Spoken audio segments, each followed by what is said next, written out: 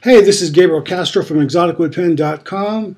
In this video, this is week number 4 of pens reviewing. Here we are again. Thanks for tuning back in. And in this video, we're checking out Segmented Pen by Kenneth Wines. If you're familiar with the Segmented Pen group, he does a lot of laser cut blanks, which are really unique. But this one is pretty cool. This is a really classic look to it with a different type of a blank used, that honeycomb blank. I'm actually kind of digging that. I'm thinking that's pretty cool looking. Here's a better shot of the same pen. Let me move my body out of the way so you get a better look. And you can see his photography here is actually better, or not better, but as good as the pen. So anyway, yeah, great job on this kit pen. Let's see what the next one looks like. Move back down, out of the way. This is a cigar pen. Some really good segmenting, classic look. Cigar pen's probably one of my favorite pens. This one's done by Gary Hendricks. Yeah, really nice design on this one here. Really looks good. For me, the cigar pen has always been a cash cow because it's just so versatile, and it's a nice tough pen. You can drop them. They're not going to get hurt or anything. They're just a great design. You can do a lot of different things with them. Back over to the bespoke side of pen making. This was done by one of our friends, Canadian MacArthur, on the Pen Artisan Guild. This is a herringbone on the bottom, and I think he said it was a, pardon me here, I think it was African Blackwood, or I know it wasn't ebonite, I think it was African Blackwood, and the clip is all handmade also. Pretty cool looking pen. There wasn't a photograph of the pen without the cap, but he always makes a fountain pen, so I don't know what type of a nib he used.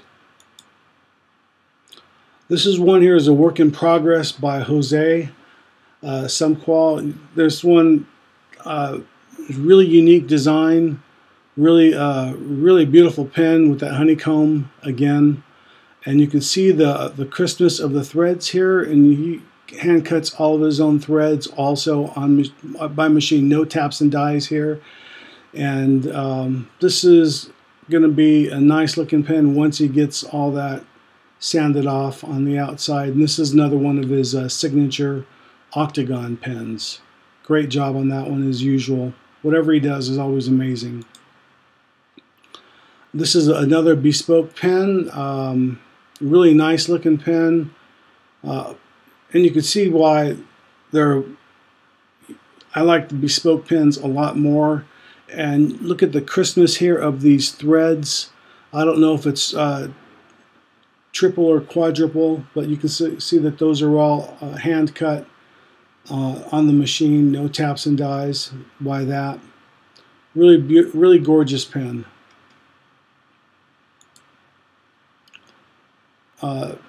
This is a nice, was this an ebonite pen?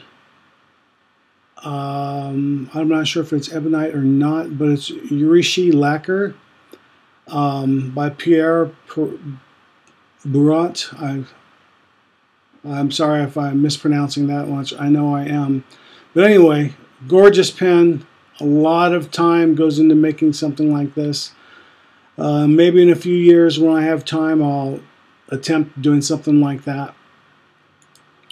And for a closer view of that particular pen, and man, just a gorgeous amount of work. If you want to see what that looks like, probably a lot closer. I think there's YouTube videos on Urishi lacquer pen making, but anyway, pretty darn cool.